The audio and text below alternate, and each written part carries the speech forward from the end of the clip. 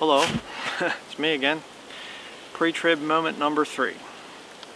Why don't we talk today, right now, about the fruit of pre-trib rapture belief. Turn in your Bible to Matthew chapter 7, verses 15 through 20. The Bible says, "Beware of false prophets, which come to you in sheep's clothing, but inwardly they are ravening wolves. Ye shall know them by their fruits. Do men gather grapes of thorns, or figs of thistles? Even so every good tree bringeth forth good fruit, but a corrupt tree bringeth forth evil fruit. A good tree cannot bring forth evil fruit, neither can a corrupt tree bring forth good fruit. Every tree that bringeth not forth good fruit is hewn down and cast into the fire." Now look at verse 20.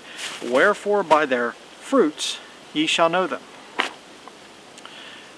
Let me ask you a question. If the pre-trib rapture system was created in 1830 by John Nelson Darby, like many of the enemies of the pre-trib rapture system, they teach this, that it was created in 1830 and there's no mention before 1830, then let's just go by what the Bible says here as the standard for a false prophet, determining if somebody is a false prophet. What are the fruits of the pre-trib rapture system? Well, let's see. What happened since 1830? 1830 to we'll say 1950 or so, when the King James Bible ruled supreme in the churches. What were the fruits of pre-trib rapture belief? The greatest missionary movement in church history, the greatest soul winning, the greatest preaching, the greatest writing, the greatest evangelist, the greatest period in church history really came into play after 1830. And what was the cause of that? It was the cause of people believing that Jesus Christ could come back at any time. See, that's the fruit of the pre-trib rapture system. The fruit of believing in the imminent return of Jesus Christ is you don't worry about the things of the world. You can concern yourself with the things of pleasing Jesus Christ. Why do you think I'm out here today in the snow, out here in the forest, recording this video? You know why? Because I believe Jesus Christ could come back very soon. That's why I'm out here recording this video to warn you, the viewer. If you're saved, get busy for the Lord. If you're lost, you better get saved quick. That's why I'm out here. You see, the fruit that comes from believing in the pre-tribulation rapture of the body of Christ, it's good fruit. Okay? You say, well, the modern churches, they're worldly. Yeah, that's because they're not looking for the imminent return of Jesus Christ. That's because they've taken their eyes off of looking for Jesus and put their eyes on the world. They're more interested in money and in materialism. That's what makes them worldly. Don't give me this thing that pre-tribulation rapture belief makes you worldly, makes you carnal. It does not. We're looking for Jesus Christ. You people out there that believe in a post-trib rapture or pre-wrath rapture, you're the ones that are worldly. You're the ones that are stockpiling the food and getting ready to survive and all this other stuff and endure to the end to be saved. You're the ones that are worldly. Okay? Not us. Let me just give you a little bit of comparison here. If you believe in a pre-trib rapture, Jesus could come at any time. So, number one, win as many souls as possible. Clean up your life, number two. Number three, when the last soul is saved, we are leaving. So what's the motivation for the rapture? Win as many souls as possible. When the body of Christ is complete, we leave. And the Bible prophesies that the world is going to get worse, so spend your time witnessing and don't waste your time trying to reform the political process. That's the fruits of pre-trib rapture belief. What about post-trib rapture or pre-wrath? If you think that you're going to go through some part of it or all of it.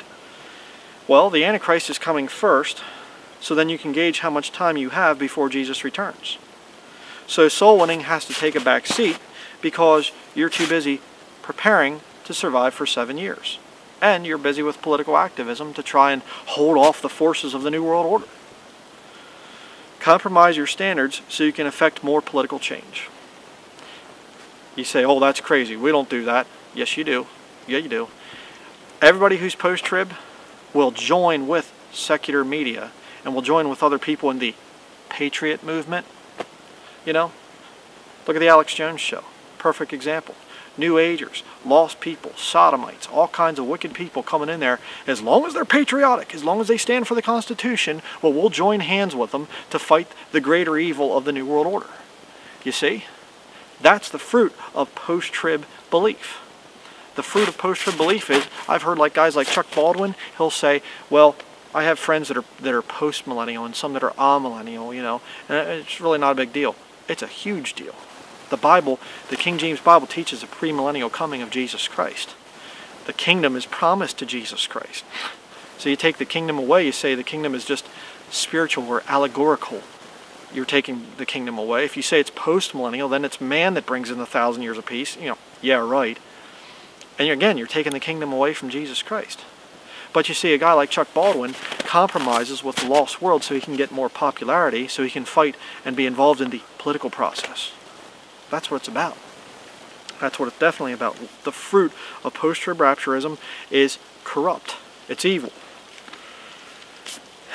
And if you're post-trib rapture belief or pre-wrath, you have to hold on to a hope that you might be able to defeat the New World Order, or at least parts of it, and maybe even restore America and the Constitution. Right? Isn't that what you believe? So I don't believe that way. Yeah, you do. I've been around post-trib rapturism. I know what they believe. I know what they teach. Okay?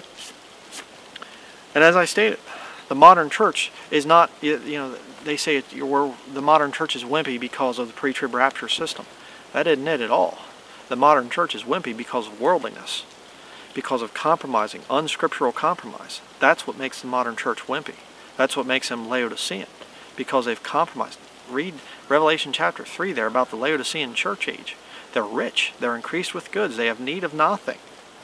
That's what makes them worldly. Not believing in an imminent return of Jesus Christ. Don't fall for that. And by the way, let me just say one other thing. And I'm going to be talking about this in another pre-trib rapture moment. But another reason that the post-tribbers like to go against the pre-trib rapture position is because pre-trib rapture teaches that one of the things that happens when we get raptured up, the first thing that will happen is the judgment seat of Christ. And so you go pre-wrath or post-trib, well, there might not be time for that judgment seat of Christ, you know. So, you know, maybe we won't be judged. Maybe, you know, we'll just endure to the end to be saved, and then the kingdom comes in and we'll just go right into it, and, you know, and there's nothing about judgment. But I'm going to cover that more in detail in a future pre-trib moment. But you see, the fruit of pre-trib rapture belief is good fruit. If the rapture was first founded in 1830, which is a lie, it was being taught in the 2nd and 3rd century, and it's taught in the Bible, really. I mean, since when do we as Christians go and look at church tradition to determine truth? That's not of the Lord. But it was being taught early on. It's been taught by Christians down through the centuries, okay? But if it has come into play after 1830, then you can show that the fruits of pre-trib rapture belief, of an intense drive to win souls because Jesus could come back at any time, an intense drive to fight against sin because we have to purify our lives because of the imminent return of Jesus Christ, those are good fruits. Those aren't corrupt fruits. Those aren't evil fruits. Pre-trib rapture belief brings good fruits. Post-trib, pre-wrath brings evil fruits. Okay? That's the way it is. Sorry.